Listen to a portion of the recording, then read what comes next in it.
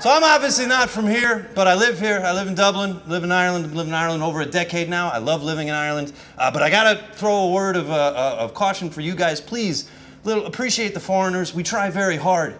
You guys don't make it easy all the time because you're tough to understand. And I'm not even talking about the accents. I'm not even talking about the Gaelic. Even when you're speaking perfectly flat, unaccented English words, sometimes nobody knows what you mean. I'll give you an example. 2 years ago, my wife and I went on holiday. We go to holiday? How did I? You know why? Because it's called a fucking vacation. That's why I fucked that up. That's me trying to meet you people halfway. So a couple of summers ago, my wife and I go on vacation for 2 weeks. Go to Italy, come back, I go into work, I see a woman I haven't seen in a little bit, and she hits me with this phrase. She says, "Look at you, you must have been away, sure, the color of you."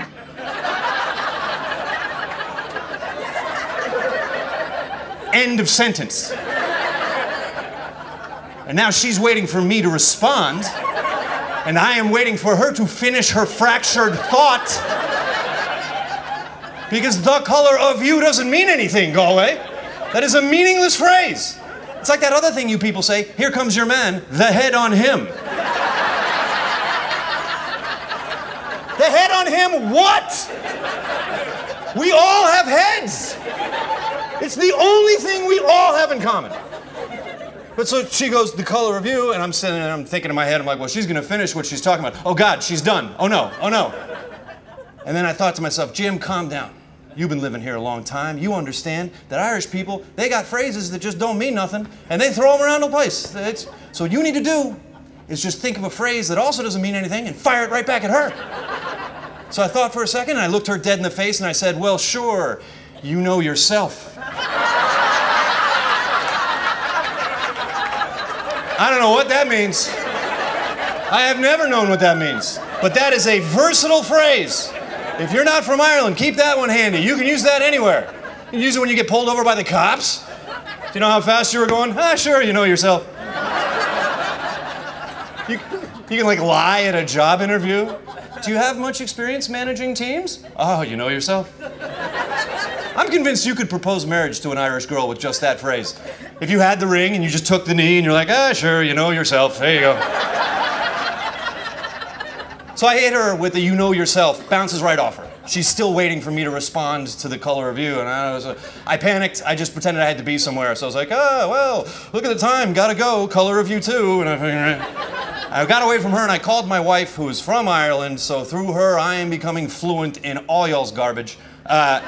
She goes, I just got told "the color of me." What the hell does that mean? And my wife goes, "Calm down." She could hear I was getting agitated. She goes, "The color of you is a compliment. It is an Irish compliment. It means you've clearly been somewhere where the sun comes out for more than one day." If you've never heard it, it's a compliment. The color of you, I get it. Very nice thing to say. It is a compliment. It is kind of a compliment that could only have been invented in a society made up of nothing but white people. I'm originally from Washington, D.C., and in my hometown, the color of you, not a compliment, man. Not something I'm just gonna drop on a taxi driver. "Hey man, busy night, color of you."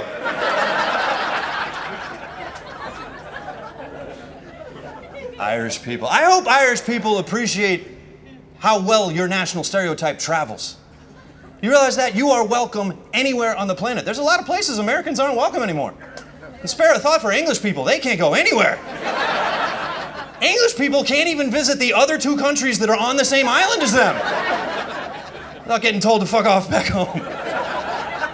Irish people can go anywhere, and you're welcome anywhere. You kick open the bar, even a bar where they don't like strangers, and everyone looks over, "Who are you, stranger? We don't like strangers. Where are you from?" And you go, "I'm from Ireland." And they go, "Ireland? I know all about you.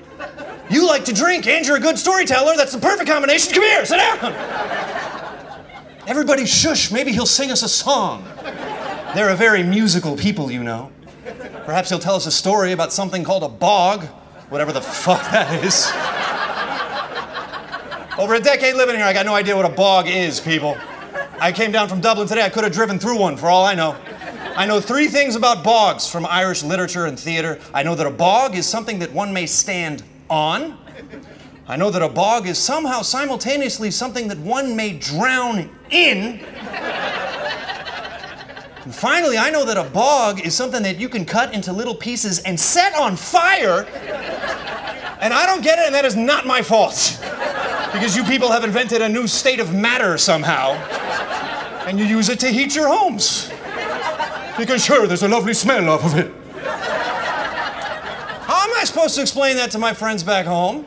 Am I supposed to call somebody and be like, oh yeah, no, I had a great weekend. I was on a bog this weekend. Oh, what's that? You don't know what a bog is? It's very easy to explain. I'll explain it to you now. A bog is a flammable floor that you can fall into and drown.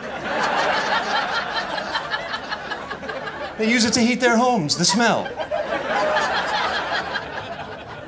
I gotta be careful with that joke in Galway. This place is full of boggers.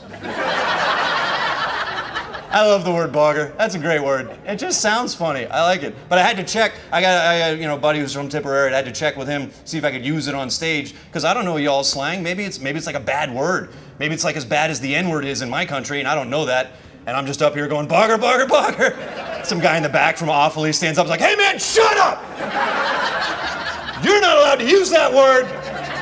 And then he goes home and it's like the only pronoun he uses. He's like, what's happening, my bogger? Nothing much, my bogger. Hey, you got that 20 quid you owe me, bogger? Bogger, please. All right, you guys have been a lot of fun to talk to me.